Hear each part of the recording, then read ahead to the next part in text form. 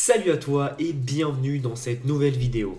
Aujourd'hui c'est une vidéo un peu spéciale puisque je vais te montrer combien m'a rapporté cette vidéo qui a fait à l'heure où je tourne plus de 500 000 vues. Alors on va pas regarder les chiffres etc, on s'en fout, je vais t'expliquer pourquoi à chaque fois je vais vraiment rentrer dans les détails et je vais te montrer comment une vidéo de 500 000 vues peut te permettre de gagner pas mal d'argent. Donc je vais te donner plein d'astuces, reste bien jusqu'à la fin parce que ça va être très intéressant. Si tu es intéressé à aller plus loin, comme d'habitude, abonne-toi et like la vidéo. Et nous, on se revoit sur mon PC, c'est parti.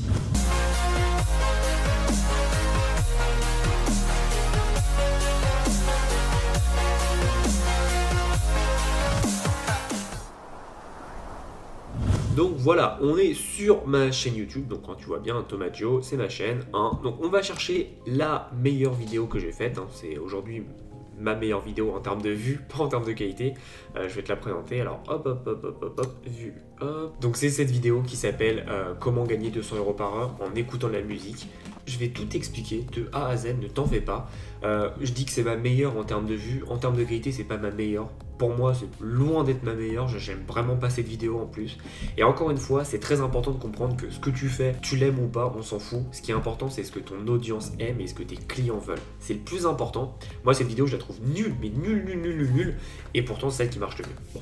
Comme quoi, il n'y a pas de secret. Donc tu vois, on est à 509 000 vues au moment où je te parle, et puis elle va continuer sa route très gentiment, puisque tu vois bien qu'elle a une progression très linéaire au final.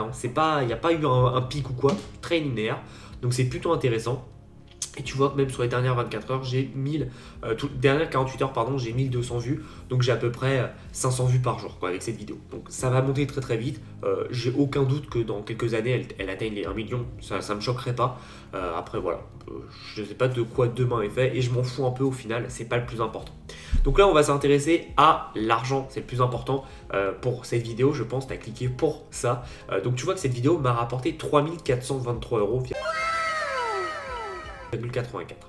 Ça c'est juste avec la pub YouTube, donc c'est juste génial par rapport au nombre en fait de vues qui est pas énorme. Je vais regarder combien est le CPM, il est à 11 €, c'est juste énorme. Tu sais, on est très loin des 1000 vues égale 1 €, on est très loin parce que c'est très ciblé, parce que c'est niché. Tu vois, par exemple je parle de Spotify dedans, forcément il suffit que Spotify mette sa pub dessus, c'est sûr que c'est beaucoup plus ciblé que n'importe quel type de vidéo.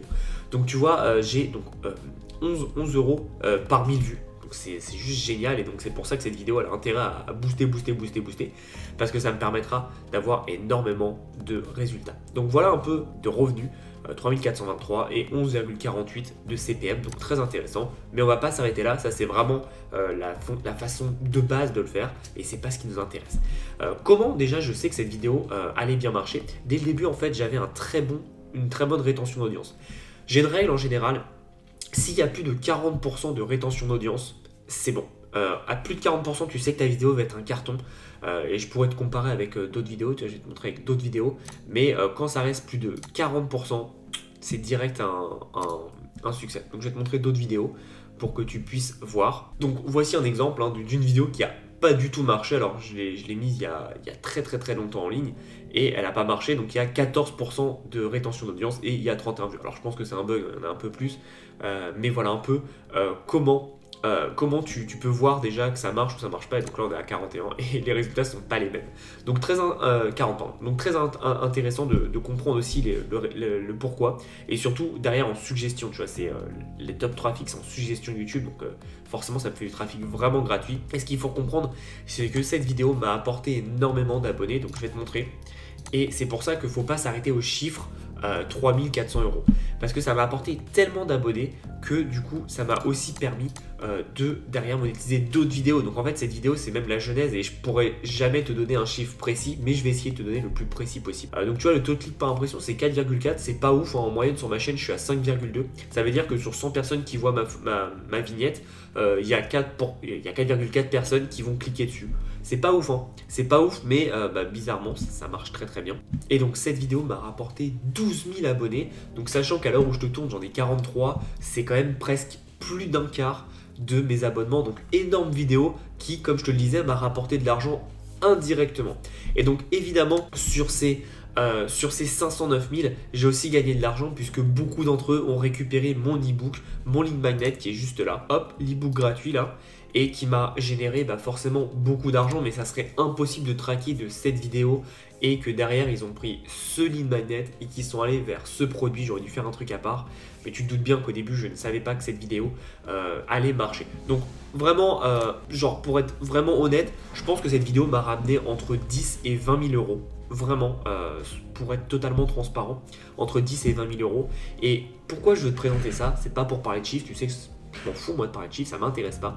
Ce qui est intéressant, c'est de comprendre qu'en fait, tu as besoin d'une seule pièce de contenu pour tout exploser. Et dis-toi que j'ai mis peut-être 450 vidéos avant de faire cette vidéo-là. Donc c'est pas magique, ça vient pas comme ça, mais quand ça vient, forcément ça frappe et c'est comme un raz-de-marée, ça frappe très très fort. Donc ce que je veux te montrer, c'est que rien qu'avec la pub, j'ai gagné 3423 euros. Sache que j'ai mis 10 minutes à la faire cette vidéo. Après elle a été montée, mais elle a dû me coûter en temps et en argent, elle a dû me coûter maxi 30 euros. Et donc c'est un très très bon retour sur investissement, tu es d'accord avec ça? Mais encore plus, j'ai récupéré énormément de leads et énormément d'abonnés qui après ont vu d'autres vidéos et donc ont pris d'autres lead magnets et donc d'autres peut-être programmes, etc., etc. Et donc forcément cette vidéo a été le point d'ancrage, a été vraiment le point qui a fait pivoter ma chaîne pour pouvoir exploser, puisque avant cette vidéo j'étais à 7000 abonnés en 1 an et demi. Après cette vidéo, donc en juste un an, je l'ai posté quand? 18 juillet, donc même pas un an, je suis à 43 000. Donc il y a un avant et un après cette vidéo, c'est indéniable. Comme je te l'ai dit, cette vidéo je ne l'aime absolument pas, mais elle m'a rapporté énormément d'argent et elle m'a rapporté énormément de visibilité et donc forcément plus d'argent, etc., etc. Donc vraiment aujourd'hui je veux que tu comprennes qu'on s'en fout de l'argent, combien ça a gagné. Je te dis c'est entre 10, 15, 20 000, on va dire 15 000 pour arrondir, dans les 15 000 euros, mais on s'en fout en fait, c'est pas ça le plus important, c'est que tu comprennes qu'une seule vidéo a permis d'exploser. Alors, ce qui est drôle, c'est que cette vidéo, mes amis Pierre Elliott, Roman aussi sur leur chaîne Church l'ont fait. Et ce qui est drôle, c'est que leurs vidéos à eux, n'ont pas du tout buzzé. Et vice versa, moi il y a des vidéos à eux qui ont très bien marché, je l'ai repris pour moi, ça n'a pas aussi bien marché. Donc c'est la magie de YouTube, c'est l'algorithme de YouTube qui met en avant certaines choses. Pourquoi? Je ne sais pas du tout. Certains diront que c'est de la chance, certains diront que c'est du travail, puisque comme je te l'ai dit, j'ai mis plus de 450 vidéos avant d'avoir ce résultat. Et il faut vraiment que tu comprennes aujourd'hui, là c'est tous ceux qui sont partis, ils n'auront pas cette astuce, mais il faut vraiment que tu comprennes aujourd'hui que ce que tu fais, on s'en fout. C'est ce que ton audience veut. Il faut que tu leur donnes ce que eux ils veulent. La plupart des entrepreneurs, quand ils commencent, ils font des choses pour eux. Ils font un produit qu'ils aiment, ils font des vidéos qu'ils aiment, ils font du contenu qu'ils aiment. Mais en fait, est-ce que ce que toi tu aimes, ça aide vraiment l'audience que tu cibles? Et c'est vraiment toute la question qu'il faut se poser. Et il faut vraiment se remettre en question par rapport à ça. Personnellement, ce genre de vidéos, c'est pas celle que j'adore, vous le savez. C'est pas des vidéos où je prends du plaisir. Malheureusement, c'est les vidéos où il y a le plus de vues. Donc je continue d'en faire, mais je n'oublie pas à chaque fois de donner énormément de valeur et énormément de conseils comme cette vidéo. Là on parle de chiffres, mais j'essaye de te donner pourquoi ça a marché, qu'est-ce qui fait que ça marche et comment le reproduire. Je vais être transparent avec toi, j'ai essayé de reproduire ce genre de vidéo plein de fois pour avoir un buzz similaire. J'ai jamais réussi pour l'instant, c'est très délicat. Donc voilà, il faut vraiment comprendre le pourquoi du comment. Et il faut aussi comprendre que aujourd'hui, c'est pas toi qui maîtrise. C'est pas parce que tu as une meilleure idée ou tu as un meilleur contenu que quelqu'un d'autre que tu vas être plus visible. Pas du tout, sinon ça serait trop facile. C'est tout simplement un mélange d'algorithmes, d'échanges, de partage, etc. qui font que tu arrives à ces résultats-là. Encore une fois, j'ai rien de spécial. La vidéo, vous pouvez la voir des millions de fois, elle est nulle. Vraiment, je la trouve nulle. Mais visiblement, il y a 500 000 personnes qui ont trouvé que ça leur apportait de la qualité, que ça leur apportait vraiment du contenu. Et donc c'est pour ça que je continue à faire des genres de vidéos, puisqu'il faut comprendre que la plupart des personnes ne veulent pas des stratégies sur le long terme. La plupart des personnes veulent des hacks. Gagner de l'argent en se grattant les cheveux, ils adorent. C'est pas ça qui va faire que tu vas réussir ta vie. Encore une fois, ce qui fait que tu vas réussir, c'est d'être passionné et c'est de prendre du plaisir. C'est ultra important. Et donc c'est pour ça que je voulais te montrer un peu les dessous, le derrière un peu de cette vidéo. Cette vidéo a vraiment explosé mon business, elle a fait exploser ma chaîne, c'est indéniable et pourtant je ne l'aime pas. Faut comprendre que c'est pas parce que tu aimes quelque chose que ça va marcher. Tu peux ne pas aimer les choses et ça peut ne pas marcher. Donc très important que tu comprennes ça, vraiment. Je voulais te présenter de façon très transparente. J'ai atteint les 5000 vues avec une vidéo, c'est phénoménal. Jamais de ma vie j'aurais pensé qu'une de mes vidéos pouvait atteindre 500 000 vues et pourtant c'est le cas. Donc mon seul conseil c'est vraiment ne pense pas aux chiffres. Quand tu regardes tes vidéos, ne dis pas ah j'ai fait tant de vues sur celle-là, on s'en fout. Pense que tu es en train de bâtir et continue, et tu vas voir qu'un jour ça va payer très très fort et ça va changer. Après évidemment, cette vidéo m'a permis de comprendre l'algorithme YouTube beaucoup plus qu'avant et donc mes résultats derrière ça fait vraiment boule de neige puisque j'ai pas mal de vidéos qui ont été faites après cette vidéo et qui ont eu pas mal de vues. Alors pas autant que celle-là, mais pas mal de vues. Donc comprends vraiment que tu dois mettre ça en place dans ton business, c'est-à-dire des choses qui vont payer sur le long terme. Aujourd'hui, elle m'a rapporté 3 423 €. Je refais cette vidéo dans un an. J'ai aucun problème qu'elle me rapporte 5 000 € juste avec la pub YouTube et qu'elle me rapporte encore plus avec le lead magnet, les gens qui prennent des formations, qui regardent d'autres vidéos, qui s'abonnent, etc., etc. Donc il faut vraiment comprendre qu'aujourd'hui, avoir une bonne vidéo qui tourne ou un bon contenu qui tourne en automatique, ça te rapportera toujours des opportunités. Peu importe ton business, peu importe ton domaine d'expertise, ça te rapportera des opportunités, ça te rapportera de l'argent et ça te rapportera surtout de la notoriété. Et ça, c'est très important. Avant cette vidéo, j'avais 7000 abonnés. Aujourd'hui, j'en ai 43 000. Alors évidemment, j'ai pas fait cette vidéo et j'ai arrêté de travailler. J'ai continué à bosser, j'ai continué à mettre des choses en place à défaut de 3 vidéos par semaine. Donc tu vois, j'ai été régulier et ça m'a permis vraiment de lancer ma chaîne et d'avoir pas mal de petits résultats. Donc si tu veux avoir ce même genre de résultats, c'est pas un secret, hein. Je vais pas te dire fais la même vidéo, ça marchera, parce que comme je te l'ai dit et je te l'ai montré, ça ne marche pas forcément. Par contre, essaye de comprendre l'algorithme et essaye de faire ton contenu qui passionne ton audience. Essaye de faire du contenu où les gens restent très longtemps. Comme je t'ai dit, nous on doit se focus sur le taux de rétention. Plus ils restent longtemps, plus ça va envoyer des signaux à YouTube en se disant ok, ils aiment cette vidéo puisqu'ils restent longtemps et donc forcément c'est boule de neige, hein. Tu vas être dans les suggestions de vidéos, dans les recherches encore plus en avant et c'est tout à fait normal. Faut comprendre que c'est pas parce qu'une vidéo a plus de vues qu'elle sera forcément plus visible en termes de recherche. Faut vraiment comprendre ça. Faut comprendre surtout que la plupart du temps c'est le taux de rétention qui est mieux mis en avant. Donc pense vraiment à tout ça. Encore une fois là je te parle de YouTube mais ça peut être sur n'importe quoi. Faut que tu aies un produit phare, un best-seller. Moi, c'est mon best-seller en termes de vidéos et c'est ce qui tourne le mieux. Après, à toi d'en faire d'autres pour toujours apporter plus. Mais pense vraiment fondation, pense vraiment que tu construis quelque chose sur le long terme. Voilà ce que je voulais dire sur cette vidéo. Vraiment, j'ai essayé de t'expliquer tout de A à Z. Encore une fois, les chiffres, c'est bien, mais il faut comprendre derrière pourquoi ça marche pour essayer de le refaire et en avoir plus.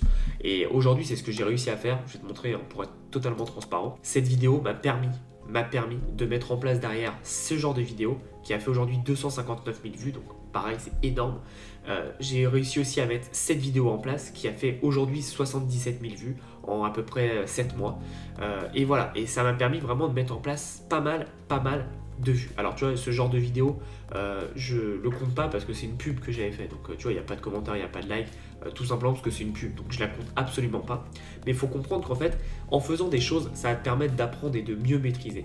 Donc encore une fois, fais les choses régulièrement de façon constante et tu verras que ça payera sur le long terme et qu'en fait, il suffit d'un truc pour faire un déclic. Mais tu vois, en 2 vidéos, j'ai fait 900 000 vues à peu près. Et ma chaîne aujourd'hui en a 2,5 millions.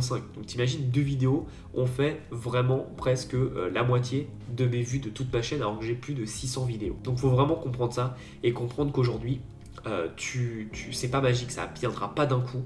C'est en travaillant, en bossant que tu mettras des choses en place.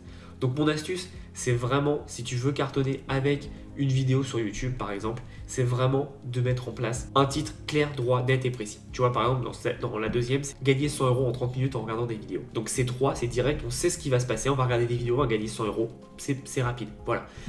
Et ensuite, sur la vignette, il faut vraiment mettre quelque chose de différent. Alors tu vois, moi j'ai remis exactement la même chose, c'est pas très bien, mais il faut vraiment mettre des choses différentes. Par exemple, 100 € en 30 minutes, ça aurait été encore plus impactant et ça aurait eu de meilleurs résultats.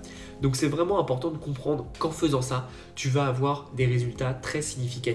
C'est-à-dire que la personne, quand elle va sur ta vidéo, elle doit avoir la promesse qui est dans le titre et dans la vignette. Pense vraiment à ça, mets-le en place et tu verras que ça payera très fort.